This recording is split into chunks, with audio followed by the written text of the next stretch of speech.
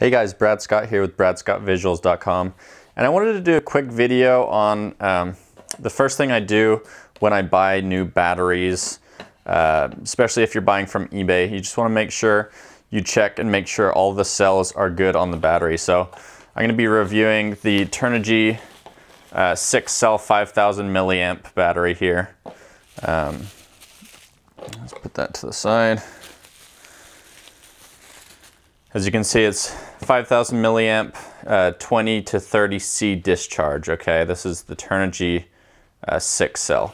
So first thing, before I solder any connections on here, I want to make sure that the battery actually has good cells in it. So what I do is I have my battery checker here, and I'm just going to plug it in. Make sure you plug it in with the top pin right up against there, and it'll power on the battery checker. This is charged to 46%. That's a good storage charge. And if I click cell on this battery checker, it's just going to flip through. So the first cell, third cell, sixth cell. So cell 1 is good. It's at 3.8. Cell 2 is good. Cell 3 is good. Cell 4 is good. 5 is good. And 6 is good. So I'm just going to make sure that all of the cells are reading, okay? So 1, 2, 3.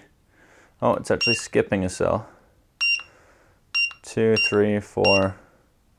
Yeah, we're looking good. 1, 2, 3, 4, 5, 6.